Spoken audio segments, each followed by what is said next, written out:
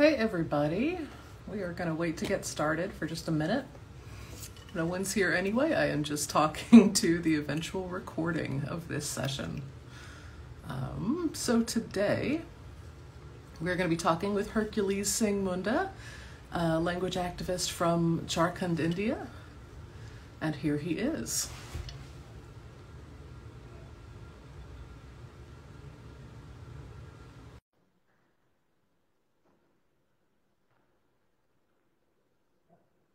I'll wait a minute and see if he can join. Hey Anna, Hey, there you are. How's it going? yeah, I'm good. Good evening, good morning. I see it's a morning over there. It is morning over here. Good evening to you. Yeah.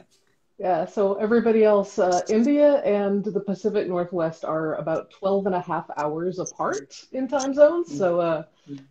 Hercules is kind enough to talk to us at night as we are getting started on our Friday morning. Hi, everybody. Thanks for joining. Good to see you. Yes, Yeah. So how you doing this evening, Hercules? How has your Friday been? I'm just excited for the weekend to start. Yay! Yeah. How is the COVID situation there? Are you able to go do weekend things? No, it's mostly indoor. Still, there is lockdown in India and in the state that I am. But people are from last 2 days there is zero positive case in my district, so that's a Hey, good news. that is awesome. I Yeah, hope that it will continue on a downward slope from here. yeah. Yeah. Well, I guess, wow, we've already got a lot of folks joining us. Hi, everybody. So, just to remind you, today we have the pleasure of talking with Hercules Singh Munda. And actually, this is a good moment for perhaps you to introduce yourself and tell us a little bit about your work and what you do. Okay. So I'm Hercules Singh Munda. I belong to the Munda tribe, which is we speak Austroasiatic language from the Munda group to be technical, like talking technical. Uh, and I'm a engineer by training, but with time I shifted to language conservation, and currently I work as a language conservationalist, or you can call it language activist, and I'm trying to promote indigenous languages across India. Awesome. Yeah. So, yeah.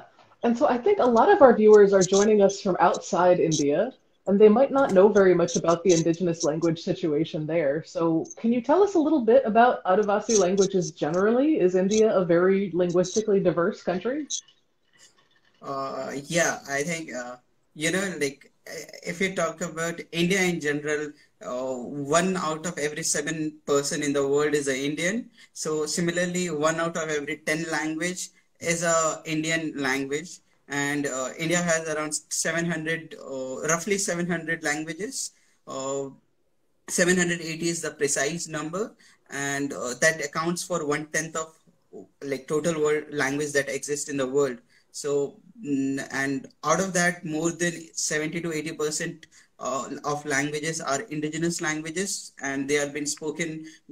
They are very regional specific and also community specific. So India is truly diverse in that. Like when we talk about India as a diverse country, so it's these linguistic features that supports the cultural diversity. Hmm. Yeah, and where you are specifically, what's the language context like? So what do people speak where you live? So I live in the central part of India, mm, which is more tribal or Adivasi dense population in area, and in my own state there are 19 languages and 32 different Adivasi communities. So it's very multilingual, and on an average, each individual speaks three language apart from English or Hindi, which is used in a mainstream, like which is used in the economic purposes. But apart from that, on an average, every indigenous or Adivasi person can speak three language. Yeah, which is declining, by the way, which is Hmm. declining, but on an average, yeah. Yeah. Wow. So multilingualism is really common today. Do you notice like a difference in how young people and older folks deploy multilingualism? Is it the same across generations, or do you feel like it's changing? Uh, yeah, there's a decline in number of languages. So when I say that on an average, each Adivasi young generation can speak three language. So obviously the elders they knew like many more languages. On an average, they knew seven languages. One of my research last year I surveyed, and that revealed that maximum a person knows nine language. So that was really astonishing for me. And uh, and there has been decline in the number of languages one can speak, uh, and we have something called language compartmentalization. So when we go to market, we speak a pidgin, or like it's a newly evolved language called Sadri. But when we are in our own community, then we speak a different language. And when we go to any administrative work, such as hospital or government offices, then we speak a different language. Hmm. That's so cool. This kind of hyper multilingualism is definitely one of my favorite topics. I would love to hear more about sort of in your family and in your personal experience. What are the languages in your repertoire and what do you use them for? Okay. So to give you a bit of cultural background about myself, I'm the second generation who is getting an education. My father, he is a government official, but at the same time, he on his free time he prefers to do gardening and farming. He is still like he's rooted to his native occupation, I would say. uh, and So that's the background I come from. And when we talk about the language in my community, in my family, so my mom knows, she can speak Mundari, she can speak the local market language, which is Sadri, and then she can even speak Bengali. Then apart from that, Hindi and English are two other languages that's there. And she also can like not proficiently, but she can speak Ho and Sadri. Those two are similar language. That's On incredible. contrary, I just speak Mundari and Sadri a bit, and I understand Santhali and Ho, because they come from like they're cousin sisters or brother, you can call them. So yeah, I am able to understand it, but I'm not like fluently. I cannot converse using those two languages. Wow. And then probably Hindi also? Yeah, when you go to market, or let's say Hindi, you generally speak when you are going to any academic institution or government official. That's the time you use Hindi. And then there's another group of people who are kind of uh, who have studied in the metropolitan like cities. And then when you talk to them, they somehow relate English as their like native language, and that's the language they prefer to communicate. Hmm. So yeah, that's another set of people who for whom like we use a different language. Yeah. Yeah, I think that's pretty common in a lot of places around the world, folks who sort of adopt English as their own mother tongue and identity language for various reasons. But Yeah, do you I have any think one of the feelings reasons about is those folks?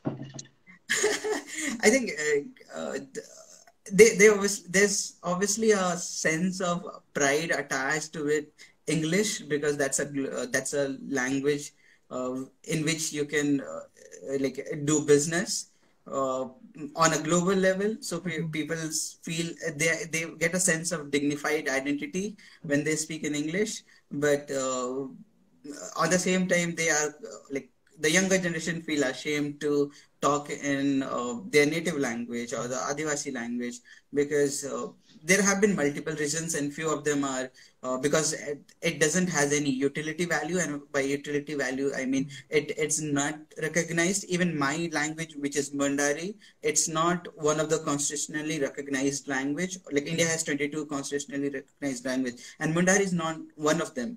So that's the reason like people don't feel that pride in them, that they cannot associate, they don't feel constitutionally pride, I would say. Hmm. I haven't heard that phrase, constitutional pride. That's an interesting way to frame the Indian official language situation. Yeah. Yeah. And so is that something you find a lot among young folks like around your age? Is there a lot of pride in Adivasi languages, or is there sort of a desire to move towards English and other economically dominant languages? Um, I think it's the later, because not many people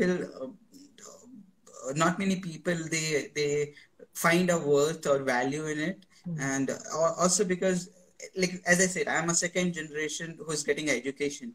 So for me, I in a way I've disassociated from my native land, Mm. because my, like let's say my father, he still goes back and he prefers farming, or let's say do gardening. But when I in my free time, I prefer to go for hiking, and or let's say I prefer to go for a long drive. So that has become my culture. And Mm. when there is a shift of culture, people tend to lose their language, and that's what has been happening. So like what I prefer in my free time, it is totally different than what my elder generation prefer to do in their free time. Mostly, when you look into the Adivasi culture, there's a concept of community gathering called akhada, and generally people came together and they dance and they played songs, and all the women would be like, at the end of the day, they will be talking how their day was, and sharing happiness and griefs, and Mm. male will be like dancing and playing music. But now with modernization, or let's say as we are developing, Mm. uh, uh, this sense of community and that sense of belonging to a community is vanishing. Like it's people don't feel anymore that they are a part of community, and even if they feel they are a part of community, it's the modern community. It's not the native and indigenous community that they feel related to. Mm. Yeah, I think I sensed some air quotes around developing when you said that. Do you feel like there's something important that's being lost when people move away from Adivasi cultures? Yeah, I mean, this whole idea of like development is it whenever we talk about development, the idea that is inculcated into the young mind is Adivasi culture is bad, and Mm. it's a culture with a lot of problems, or it's a culture which is uneducated, and no, I would say backward. There's also a concept of mainstream and then backward stream. But I question that. I mean, uh, you know, being educated and being having a degree are two different things. I very openly question that. Okay, there nobody in the tribal Adivasi community had a doctorate degree or was a certified medical practitioner. Doesn't mean that they didn't had medical solutions to like things, or they just because they don't have a degree doesn't mean that they don't have a way to count things or measure things. So that's a big difference. That is the like stream of thoughts, I would say, that just because you have a degree or something which get validated in the modern society doesn't mean that the native or the indigenous societies are bad. And if you look at societies in general, I think every society has problems. Adivasi societies obviously have problems of they are not like economically so stronger. But if you look at the modern society, they also have problems like there is higher number of divorces. If you look at the whole pandemic situation, there were more number of casualties in the urban areas in comparison to the rural areas. So I think both it's not justified, or it's very it's wrong to say that only Adivasi community has problem when even the modern societies have problem. It's just that their problems are different and our problems are different. Yeah, amen. And I love what you're saying about how it's so important to acknowledge that academic structures are not the only way of validating knowledge, right? There's knowledge production outside of, a school with a degree that's exactly as valid. And I think it's about time people recognize that. So, round of Thank applause. you. Yeah. And so you have been working really actively towards revitalizing Adivasi languages, especially Mundari. And I'm Yes. curious kind of what sparked that for you. Was there a moment in your life when you knew that you were going to start language work? There was not like, I wouldn't say it's a one night I saw a dream, or like I got some vision and then next morning I have to work on language. But there was a series of events, or there was a period of time, like tenure of time, where uh, I went through certain things, and then I came to a conclusion that this is what I want to do, and this is why I want to do. Because anybody can work on language, but why specifically me, and why do I have to work? So I found my reason why I want to do it and to work on it. Okay. So tell us about that reason. Okay, so uh, uh, early on in my, like, just after graduating, completing my engineering, I realized that one of the realization was the similar thing, which is you do the being educated and having education qualification are two different things. And what worked for me was being educated, not having a education qualification. And then with time, I had set some personal goals that I wanted to achieve. Eventually I did achieve them, but in the course of time I realized that in order to achieve these financial goal or these quantifiable goals, like the numbers, I was missing what lies between the numbers, which is the feelings. And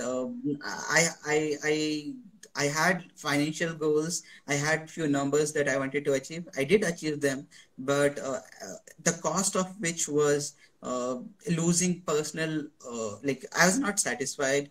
I also had a loss of personal health, personal relationship. I realized that I'm getting away from my culture, and which I really enjoyed. I mean, because to me, my culture was brought as if I have seen the grandiose nature of Adivasi culture, which is the community coming together. You know, like right now, when we talk about community, the number is so small, but in terms of Adivasi culture, it's very grandiose in nature, which people cannot even imagine or comprehend.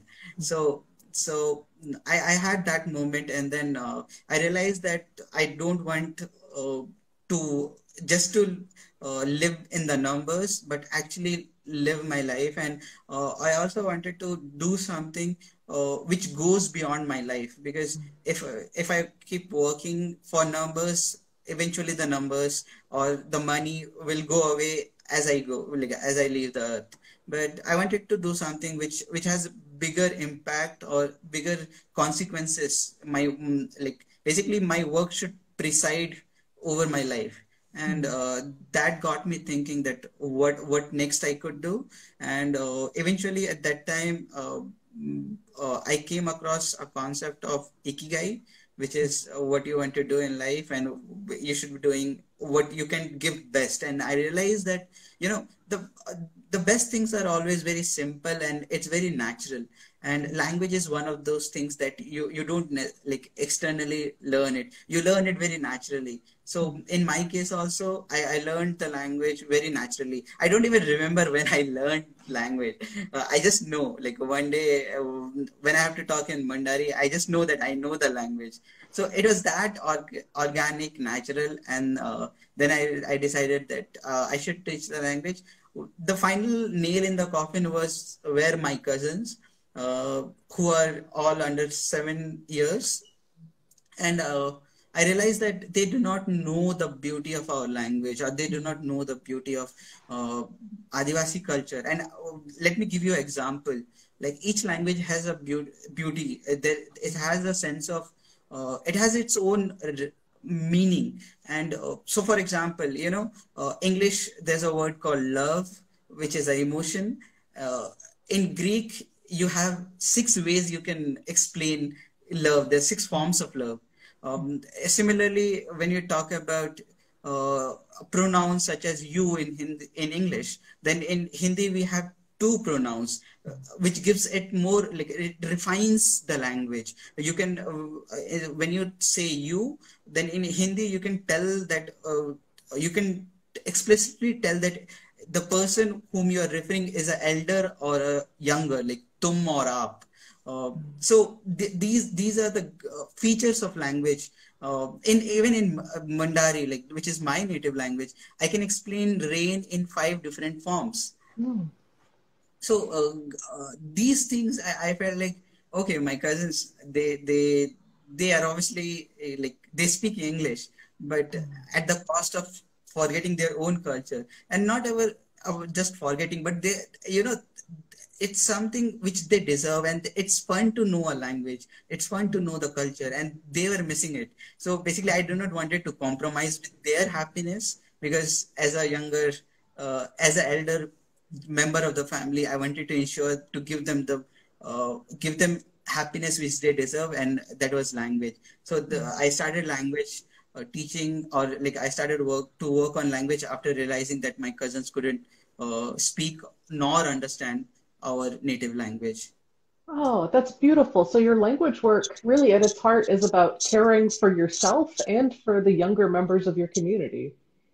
Yeah, yeah. Oh, that's Because, lovely. yeah. Yeah. Because they say like there's this common philosophy, Adivasi philosophy is uh, we think about our future and we shape the future. Like that's why Adivasi are also called forest resource manager, because they know how to maintain the forest. So similarly, I think every the present generation should also think about the next younger generation, Mhm. and that's how so I thought like what something that I could give to the next generation, and that was language. So yeah, that's my gift to the younger generation. Yeah. And I guess hypothetically, if someday you have kids, what languages do you want to raise them in? Definitely. Okay, that's a very interesting question. First of all, like, okay, if I ever kids, I think I'll go, definitely Mundari, but I would also want them to learn the language, uh, which is like apart from the mainstream languages is English or Hindi. I would also want them to learn languages which are I would say uh, very different in nature. Like so, basically, let's say uh, language are also literature are also associated with language. Uh, so I would want them to read, and whatever choice they have, like whichever literature they prefer, I would want them to read in its native language. I mean, there is a lot of meaning that get lost during the translation. So I would keep it open-ended that they can learn any language, but I'll make it compulsory for them to read the literature in its original form. I mean, I'm very interested into poetry, and then I read poems in its translated form, and then I read poems in its original language, and then I realize that there's a big difference between these two. Yeah. Are there any languages that you can read a little bit of just for poetry purposes that you don't really speak? Um, I can read, like I've been following works of Kushwant Singh and a few of Faiz Ahmed Faiz. Like these are Urdu poets. So I've been like I can because they are written in Devanagari script. So I read them. But so yeah, Urdu you can say I'm reading, but not the script. It's just the language that I'm getting a hold of. That's still pretty So cool. I really want to learn uh, Turkish and Mm. Persian, because I've been following a lot of work, Persian writers, Turkish. I recently read, like, the classics are Rumi and all. So those are there, but also there are writers like there's a book called 40 Rules of Love. Which is a precursor to Rumi. That was really interesting for me. So maybe I want to read that in its original form. Wow. You are extremely ambitious language-wise. You already speak 5 languages and you're going for several more. I respect that. Americans are very poor at multilingualism, and so, I don't know very many people who can speak more than 2 or 3 languages, so extremely impressed. Yeah. And hi, viewers. I just want to let y'all know that you are welcome to ask questions as we are talking. If you have any questions for Hercules about Adivasi languages, language revitalization through tech, anything else, just drop them in the chat and we will respond when we see them. And so, Hercules, I also wanted to ask, you have done a lot of different work around language, but your first degree was in engineering, right? Yeah. And so when you mentioned this concept of ikigai, one of the components of that is what you're good at or what you're skilled in, right? Oh yeah. Yeah. Yeah. So Yeah. would you say that you're mostly bringing, what are the skills that you feel like you are most strongly positioned to bring to language work, and how does that help you choose what to do? Oh, okay.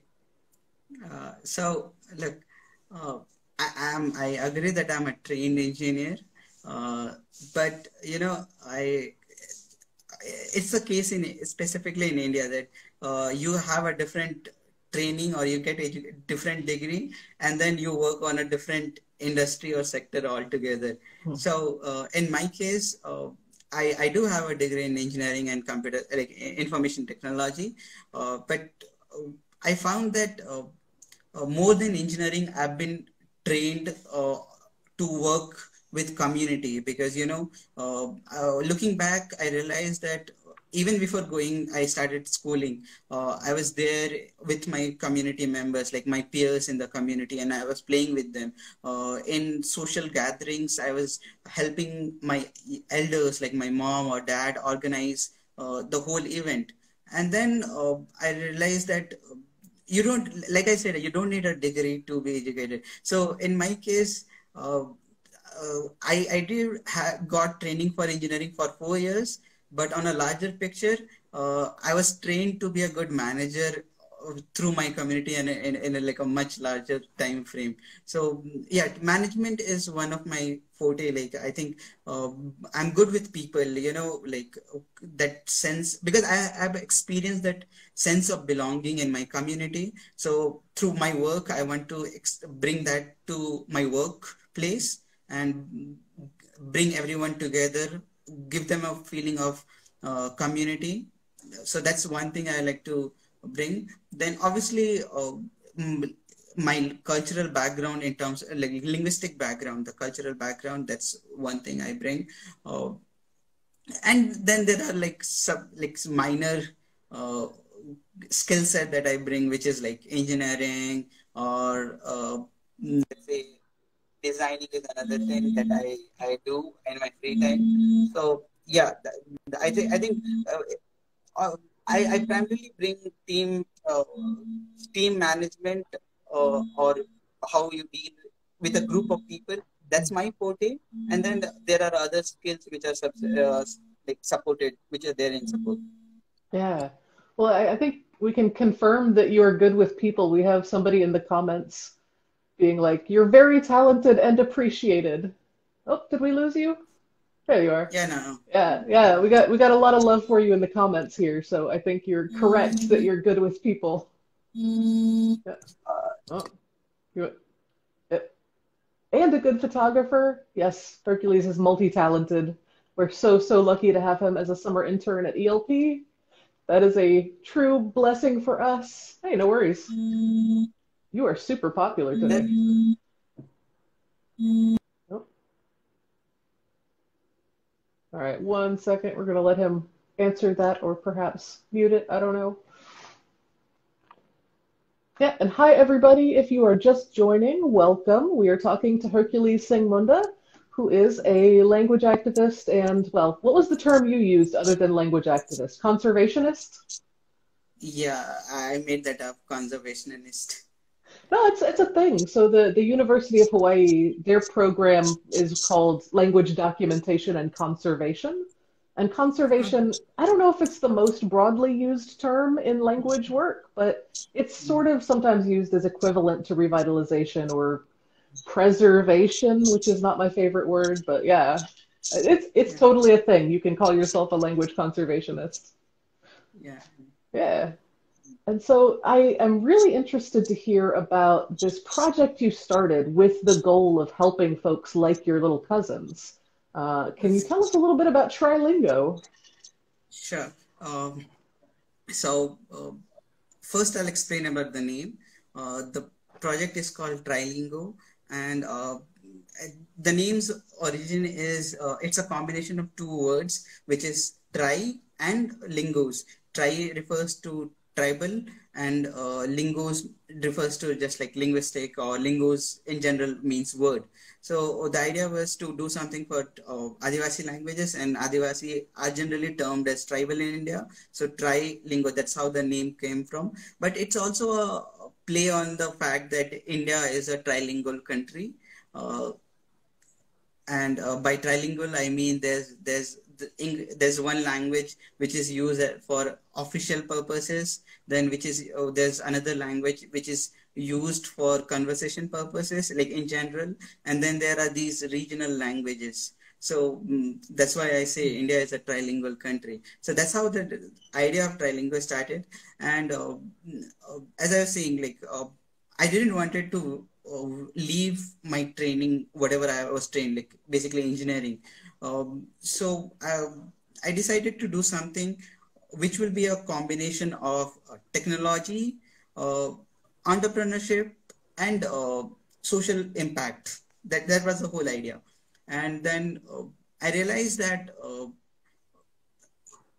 uh, in context of India, academics and institutions have failed drastically. I must say it that because there have been, like in case of Mundari, the Mundari dictionary was written somewhere around 1920. That's 100 years back.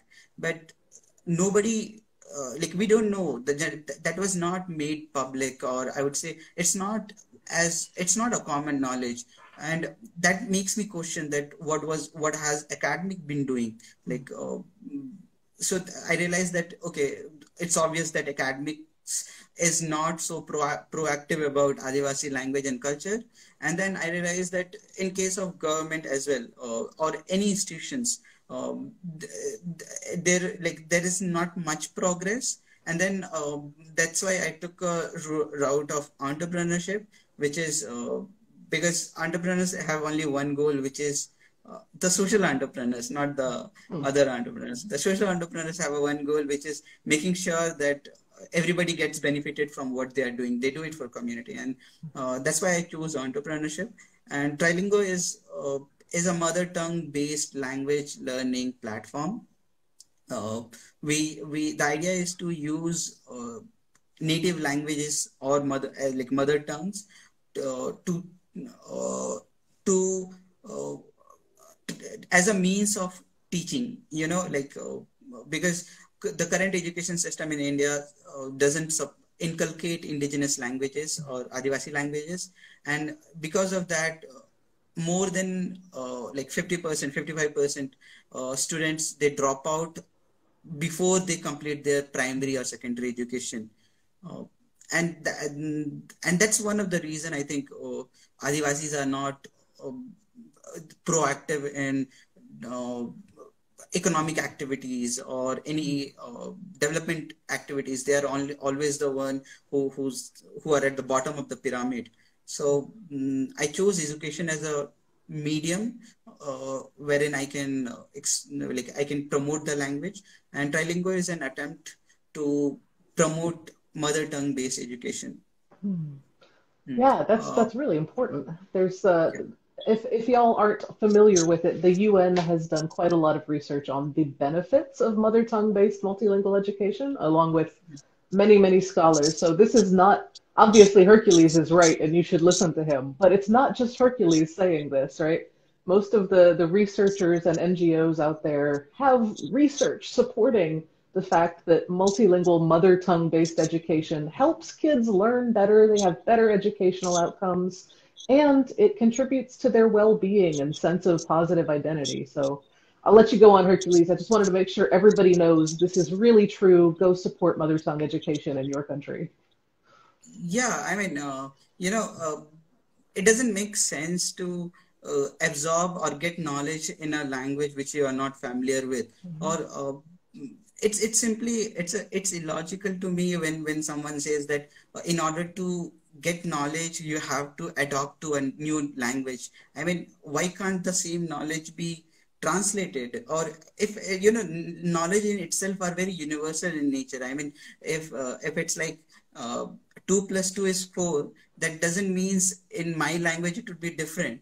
Then why do we need to ask someone to learn a new language and then they will learn that 2 plus 2 is 4? That is like simply a waste of time, money, and human brain capacity.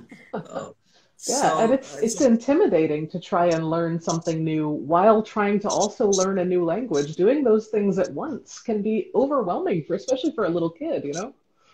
yeah, I mean, that's so true. I mean, you're trying to do two things in parallel, and like there is enough evidence that when you do two things in parallel, things doesn't go good. Like humans, there's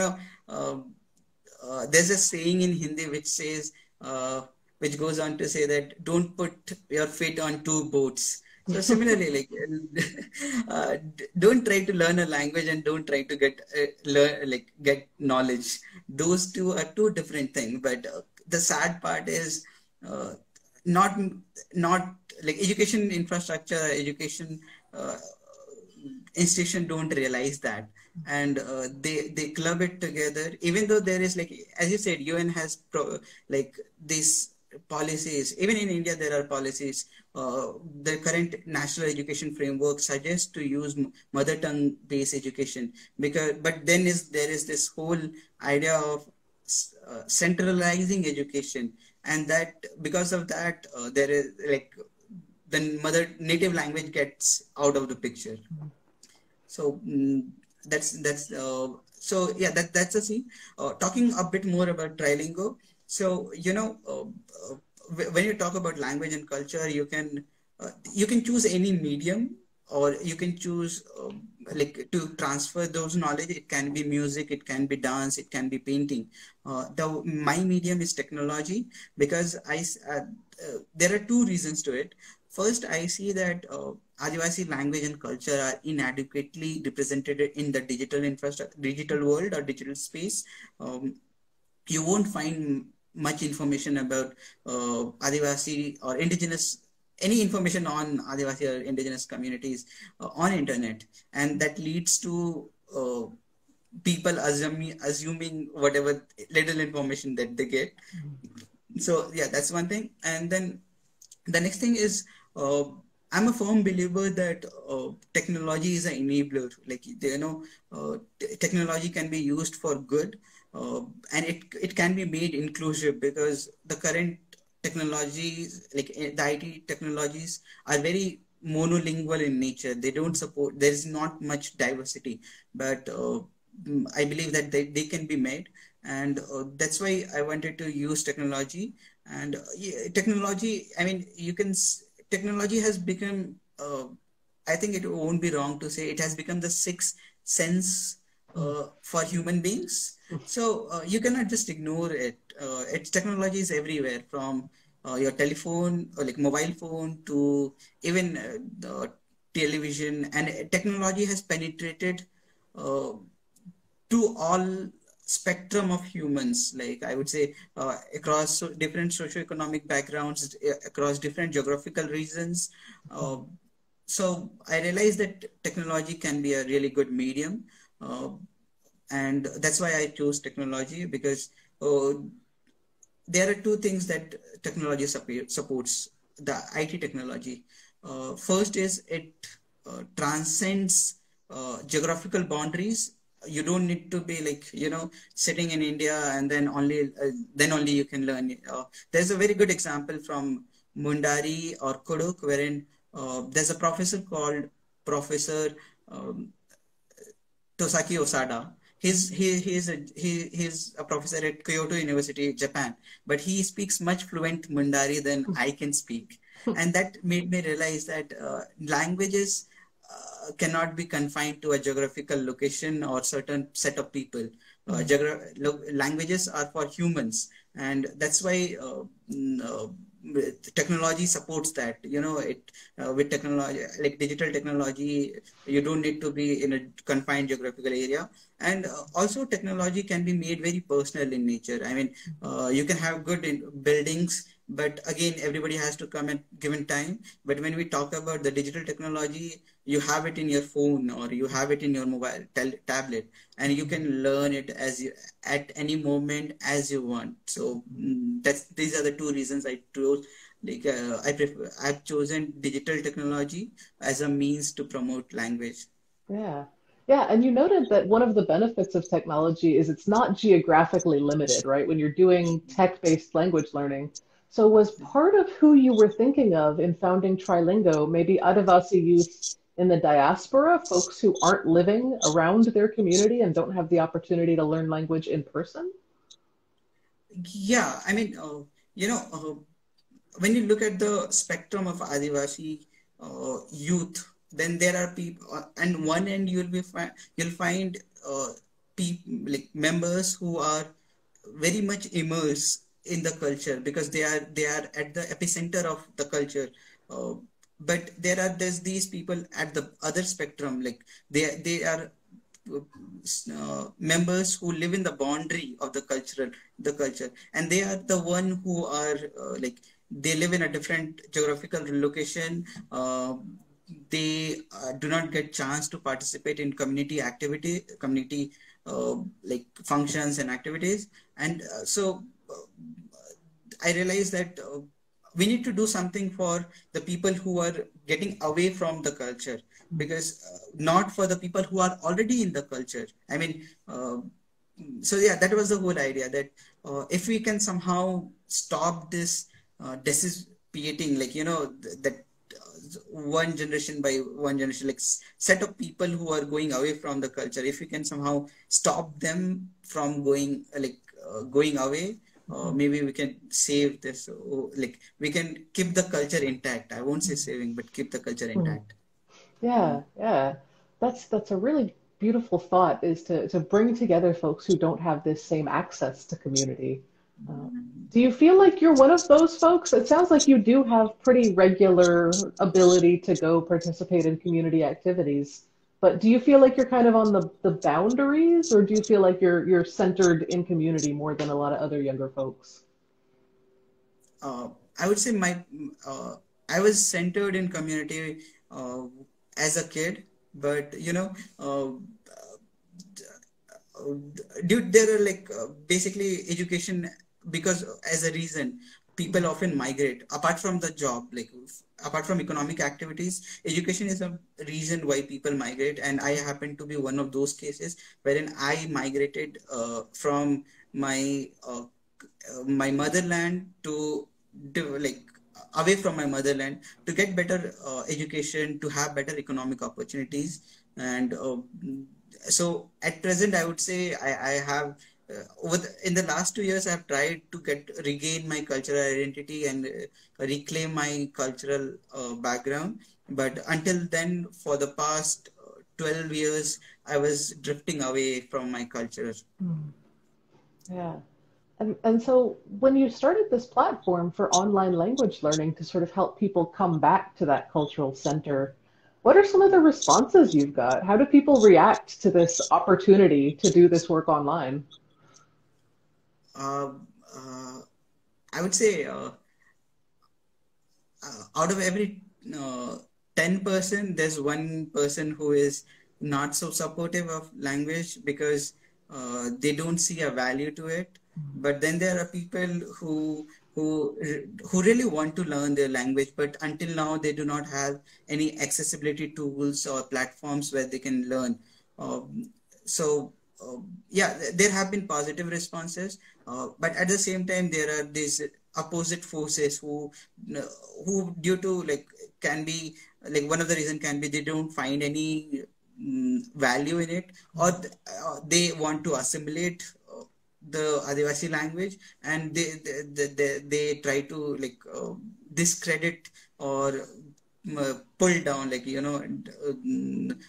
don't support the work. Mm. Yeah. What are some of the arguments they make besides, it's not economically beneficial, and how do you respond to those attitudes? I don't know if that's a difficult question. You can skip it if you want. No, so I'll bring out a specific case. Uh, uh, One of the person, he said, languages are supposed to die, Mm. and my response to him was, languages are like air.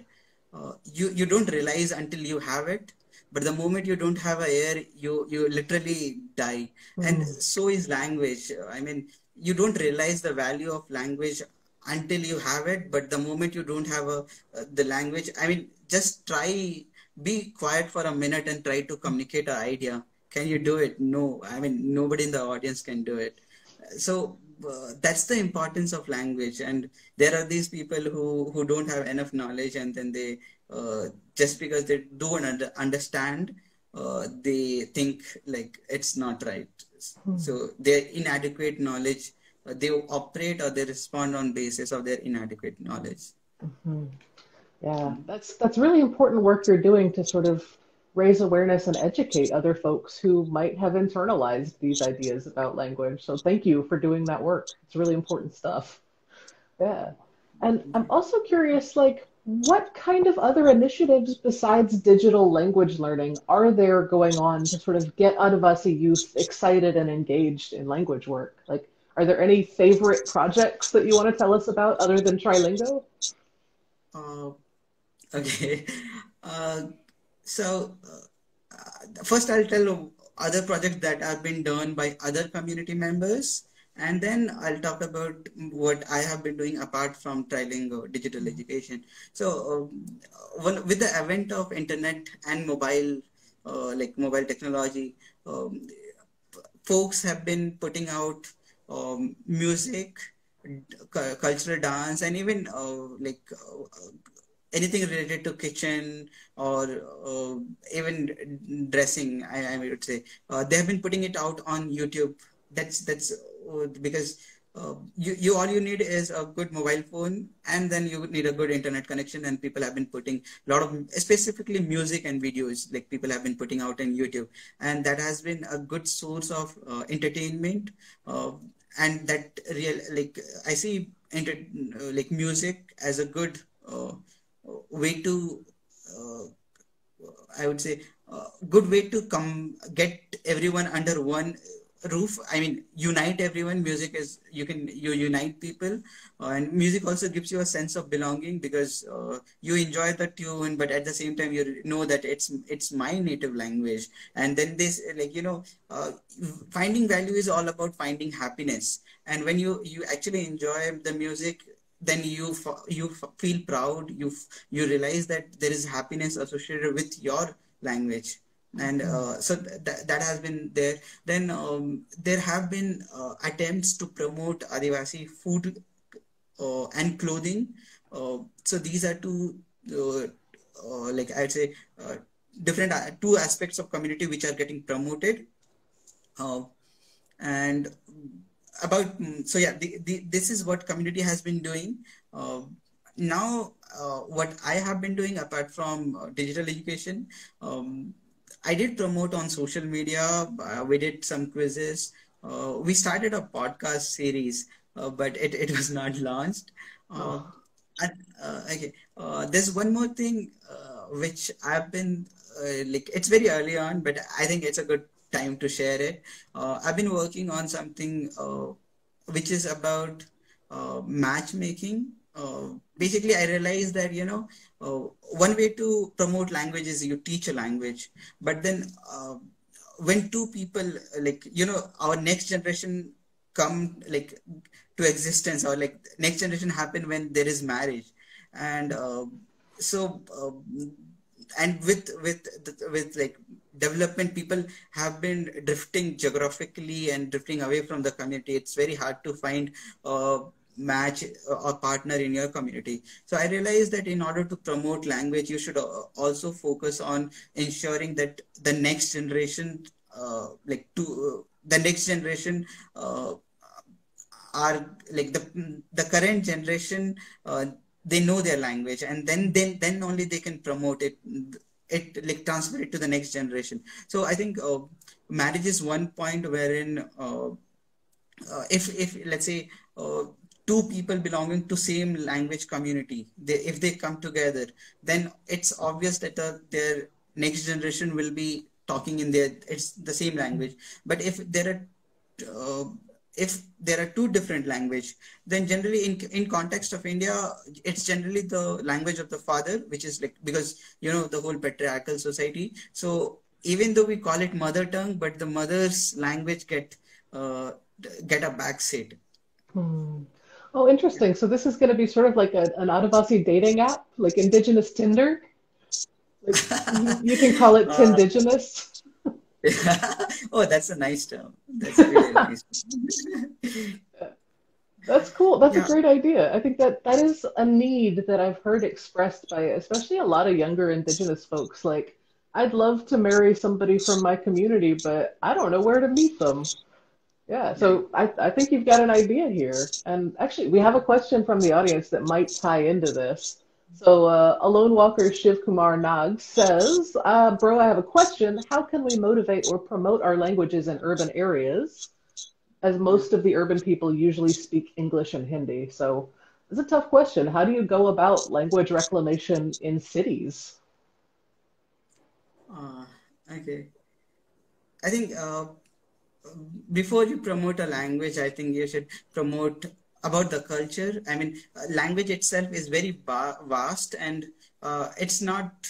Oh, you cannot explain, or you cannot uh, articulate in it in one day. But you can take different aspect of culture, because language and culture are interrelated. So you can start off by simple things like inviting your friends for a native meal. I mean, you cook your native food, or let's say that can be a good starting point.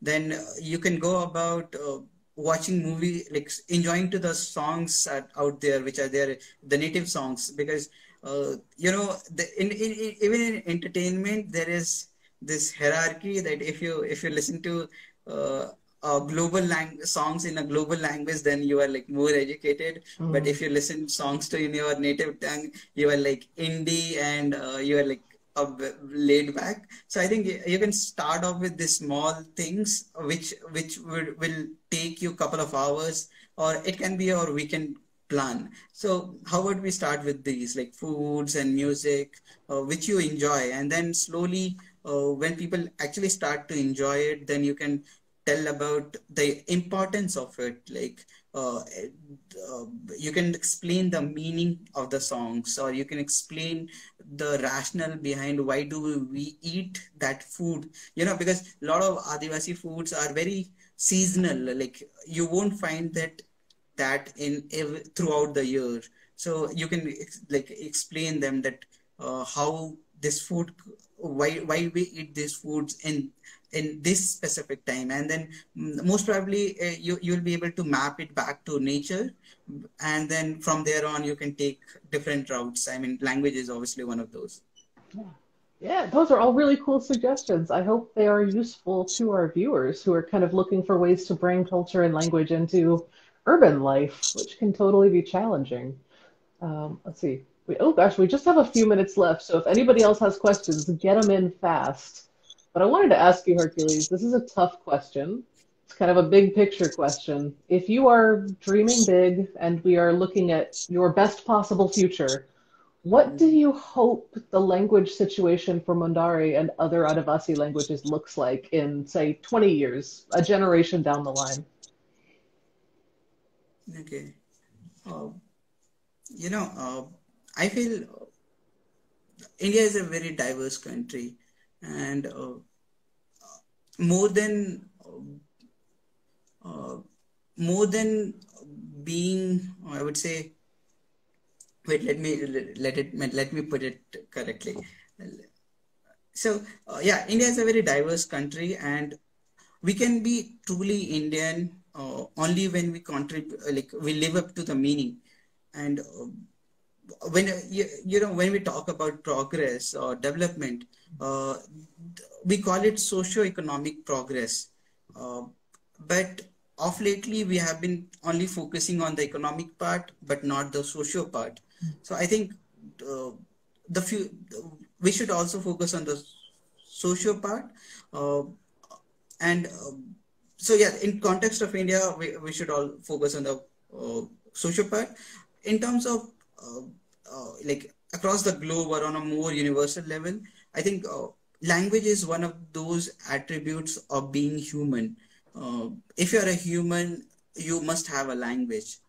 So language is very essential to your human. Like there's an example. You cannot imagine a fish which cannot swim. So similarly, you cannot imagine a human who doesn't has a language. I mean, even the deaf or people, they have a sign languages. So yes, in 20 years down the line, I believe the world will be more multilingual, the world will be more diverse.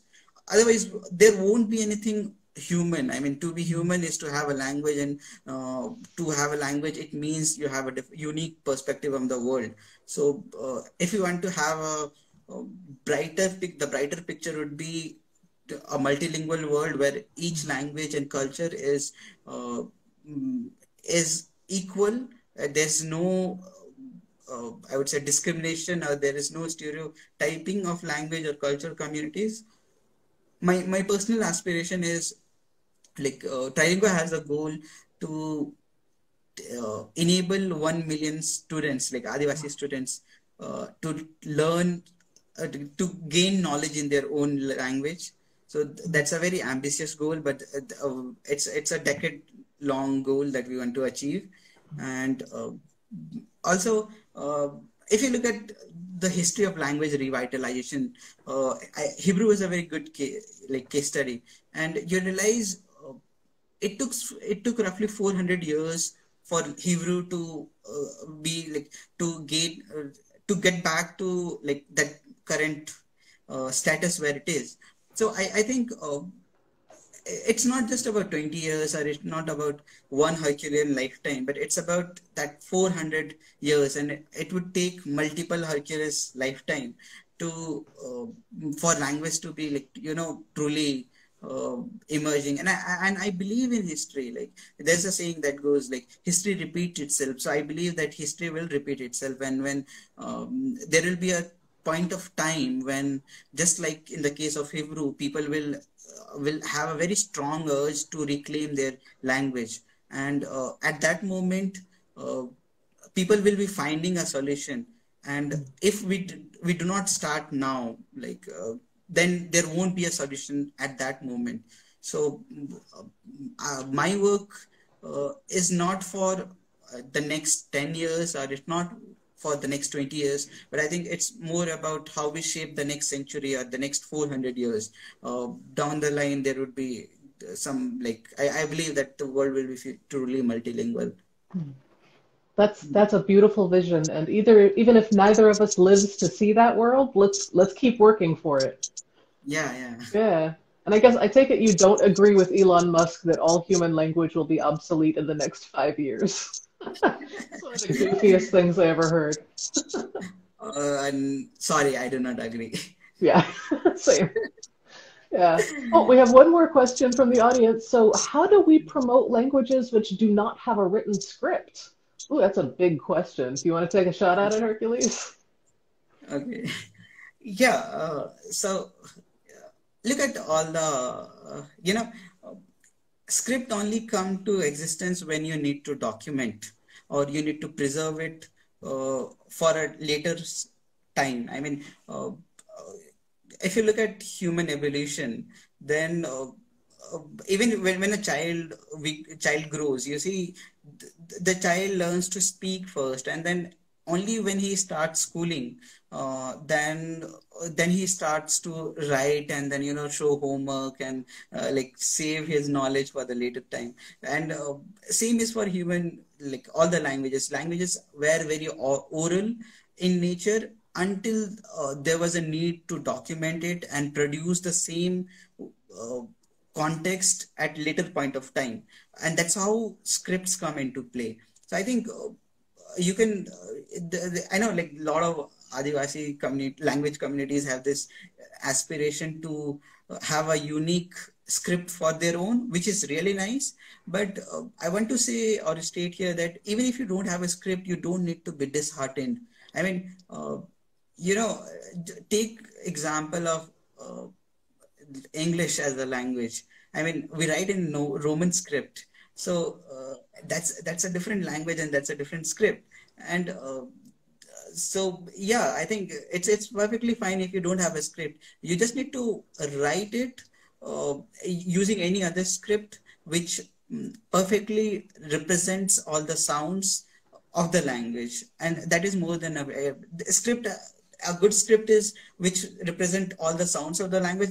I think that's a good definition. So yeah, you just need to find a script which perfectly represents all the sound of your language, and write extensively. I mean, having a script won't ensure that the language will survive. But if you have a lot of literary material, then it will ensure that history is intact, and then it's get like, as I said, like, when you write, you save it for the future. You save it for a different instant of time. So I would say, more than focusing on script, focus on writing your own history, because that's something which is not done till now. A lot of uh, Adivasi history or work on literature, the whole academic work. If you talk about the percentage, very less percentage of work has been done by the native community members, but it's mostly people from outside the community who has worked. So I think yeah, there's more need to write, and like, Adivasi should write their own history, not that we depend on someone else to write the history. Yeah, that's a great answer. I very much agree. And also, keep in mind that human beings or, proto-hominids have been talking for hundreds of thousands of years, and writing is probably only about 5,000 years old. So people passed on their languages just fine before writing for the majority of human history. Yeah. Oh, and somebody is waiting for Munda written script, so I don't know, maybe this can be another project that you contribute to in the future, Hercules. Yeah, Definitely. yeah. So I guess That's a good support. Like, okay, I should work. you have enough projects at the moment, but someday, Yeah, yeah, someday, definitely. yeah. And so, I don't want to take your whole evening. It's getting late there. But just to close, are there any words of encouragement that you'd like to share with other Adivasi language champions or just Indigenous youth around the world who want to work for their languages? And feel free to share these words in Mundari if you want, and just give us a rough translation or however you want to communicate. Uh, okay, I think I would prefer Hindi. I'll definitely say in Mandari, but I'll prefer Hindi because that's a larger, like, it will include other communities as well, like, and I'll also share in English. So the first thing I want to say is, uh, don't the most important thing is to be proud of yourself. It's not because indigenous languages or communities are often seen with some stereotype, and they are being belittled. So I think you should take pride in who you are. You are who you are, and it's not your fault that you didn't had any uh, decision in being born into a Adivasi community. So embrace who you are. That's the first thing I would say. And then when you embrace, you start to see good in everything, because otherwise we are wearing this lens and we try to negate everything. So it's very important that you see things in a positive light. And whoever wants to promote their language, I think I would say it's a very good cause that you're choosing to do. I'm very open, because trilingual is not just for Mundari. It's it's a uh, it's represent the tribal languages or Adivasi languages of India and across the globe. So anybody who wants to who wants us to work like Trilingo to work in their language, I'll take the liberty of welcoming them, and please feel free to reach me out. Or even ELP is doing that, so I think they are also their credit like they can be they'll definitely help you out, and then Trilingo is there to help you out. Reach out to expertise who can help you, and I think at last the thing is just start. I mean, we often wait that someone else will do it, or people have a lot of excuses that I don't have the right time, I don't have money, or let's say I don't have the knowledge. But I would say just start one step at a time. Even if you spend 1 minute a day, by the year you'll be spending like what, 5 hours, 5 hours. That's so big. And imagine that if you do that for next uh, 10 years, 50 hours, that's like that's a big thing. And so just start. And when you start, you'll see things. I mean, in my personal case, I have seen, things starting, things falling into place. I mean, uh, it takes a lot of courage. I will admit it. Like it takes a lot of courage, and uh, but do it because it's risky, and do it because nobody has done it. Do it because it needs to be done. And when you do it, things will fall align. I mean, it will happen. That is beautiful advice. Thank you, Hercules. I think that's really important for everybody here to hear. Yeah. And do you want to offer any closing words in languages of your choice? Yeah, so Hindi and Mandari, right? Yeah. So Hindi, सभी Hindi like सभी से मेरा request है, अनुरोध है कि अपनी भाषा, अपनी समाज के लिए गर्व महसूस करिए। अगर आप गर्व महसूस करेंगे तो आपके अंदर जो गर्व होगा वो दुनिया आपको देखेगी, और आप सभी चीजों को उस पॉजिटिव तरीके से देखना शुरू करेंगे, एक अच्छे नजरिए से उसको देखना शुरू करेंगे। और जब आप अपनी भाषा के ऊपर आप अपनी भाषा के ऊपर गर्व महसूस करिएगा, तो लोग आपको देख के और भी मतलब उसकी अहमियत को समझेंगे। सो ये बहुत जरूरी है कि हम अपने भाषा और समाज को लेके गर्व महसूस करें। और उसके अलावा अगर किसी को भी लगता है कि उन्हें नहीं आता है कुछ, या फिर वो कैसे करेंगे, मेरा सुझाव ये है कि आप शुरू करिए, चीजें अपने आप होने लगेगी। And I'll say that in Mandari. Yeah. Soven ke Johar, Avwa Jagarte, सभी के सोवन के जोहार, अबुआ जगर बेसके। No, I'm a bit scared. Oh, that's okay. I've lost contact. It is a lot of pressure doing it live. We can record it later Yeah, if you still want to. But I want yeah, to thank maybe. you again, big time, for talking to us today. This was a really great conversation. I'm so happy we got the chance to do this. And so I want Likewise. everybody in the audience to give Hercules a giant round of applause for sharing his thoughts and experience today. He's doing amazing stuff. So everybody go check out trilingo.in. You can learn more about the Trilingo work. They're also on Instagram here at trilingo.in. And you can also learn more about Hercules and the other ELP interns this summer on our post introducing our summer interns. Got a bunch of other cool folks working with us this summer, and we will be talking to them on future Instagram Lives as we go forward. So tune in to hear more perspectives from Indigenous language champions around the world. And thank you, thank you, thank you, Hercules. Everybody is applauding you in the comments. And take care, everybody. Have a good evening or morning wherever you are. And remember to always be proud of your languages, as Hercules said. All right, everybody, take care. Bye. Bye.